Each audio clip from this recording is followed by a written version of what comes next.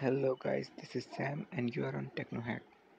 So if you are also annoyed with this new presentation of tabs in Google Chrome and wanted to revert back to your old setting, then you are at right place.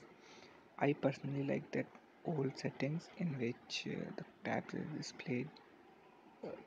So let's get started to fix it. For that what you have to do is you have to press on these three dots, then click on settings, go to accessibility, and then this option you're seeing simplified view for open tab, you have to untick it. So if you untick it and go back and then click on this tab, you can see the old presentation of tabs. So you can switch it back and forth as you want. Again, you can go to settings, accessibility, tick it, and then come back. You can see that this new presentation. So personally I like that old one, so I'll keep the old settings.